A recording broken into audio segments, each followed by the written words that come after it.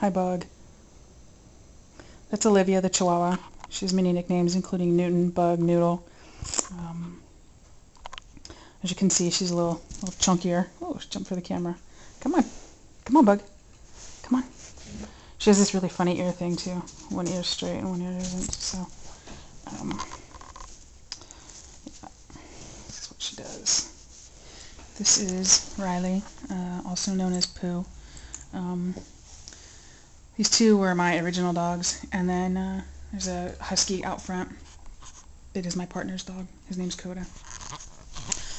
Okay, so back to me. I wanted to make a video kind of talking about this process, this place that I'm in, and being like essentially a month away from the beginning of the medical transition. Feel an immense amount of pressure, and there's a lot of expectations that I have, that I've put on myself, and expectations that others have put on me. The ignorant statements, the unintentional ignorant statements of people of, you know, you're becoming a man, and the notion that all of a sudden I'm going to become this like aggressive asshole, or that people feel like they have the right to negotiate my body, like, you know, am I going to have a beard, am I not, and that wouldn't work for me, and so on and so forth, and it's this weird space, and at times I have a really hard time navigating it. Earlier this week on Monday, I had to go to my board meeting for the agency. I work for a nonprofit, and it was an agenda item, and I've never been an agenda item, and it just said Aiden, and I came out to the board and basically did that for two reasons: to let them know what was coming up. I think that's a respectful thing, as opposed to not talking about it, and then it becomes this gigantic elephant in the room, and it's weird, and I don't really do that. But the second piece is, because of the population that I work with at-risk kids, and I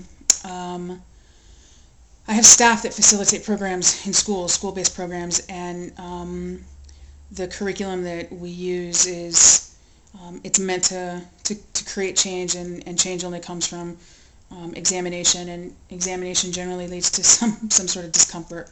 So we're working with these teenagers that are already in continuation school, so they have drug addiction issues and abuse that they've been perpetrated against, and many of them are perpetrators as well. So the point of all this is that in my job, I speak with principals and counselors and teachers and directors of juvenile hall, because we work in juvenile hall, and juvenile hall staff and probation and judges and lawyers and all that kind of stuff. And so wanting to address transitioning at work, you know, is also, it's not just affecting my direct staff, and my direct staff have been really, really great, and my supervisor has been great. So I came out to the board basically saying I need to know if I have your support or not, because if shit hits the fan and we have people who want to pull our contracts, I need to know that you guys are going to support me.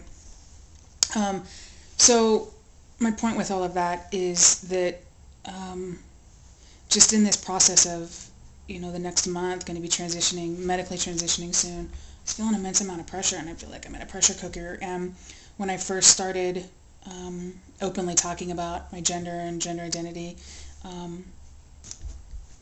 it was like relieving a little bit of that pressure, and now it's like the pressure is back, and so I don't know, I guess I'm just kind of venting to a camera, which is a weird thing. My partner just ran to work, and so I'm also conscious of her coming home, because it's weird to be talking to a camera.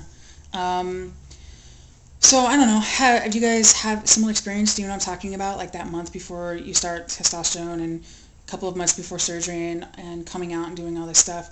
Is there a lot of pressure, and you know, kind of defending who you are, in the sense that you're not becoming somebody different? You know, I already am who I am. I'm just going to let you know who I am now, which is a different sort of thing. And there's grief, there's sadness, and there's grief about the loss of this life that I've lived for 31 years. And although it wasn't authentic, and it wasn't working for me, it's what I had, and I did the best that I could with it. And I was an athlete, and I was an activist, and I was all these things. And I can still be those things, but I'll be those things in a different sort of a way. So there's kind of a grieving process for me about the loss of, this part of my life. And my therapist summed it up really, really well in the sense that when someone has a child, they're really, really excited about the baby, but there's also a grieving process of that single life, like being able to do what you want when you want, because when you have a child, in theory, you shouldn't do that, and you don't do that. And so you're celebrating this really great thing, but you're also mourning the loss of something else. And I thought that was a good analogy, because that's what I feel like. I feel like there's this awesome thing coming around the corner. I'm really super stoked about it. And I really want to celebrate it, but then there's also this kind of the sadness of this loss, and grieving, and reforming an identity, and realizing that I don't know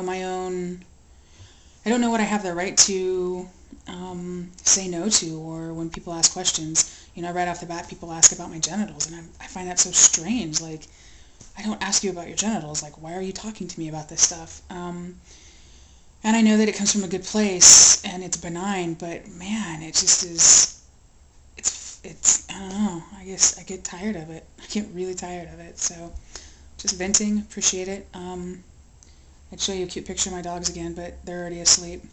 So, okay, thanks.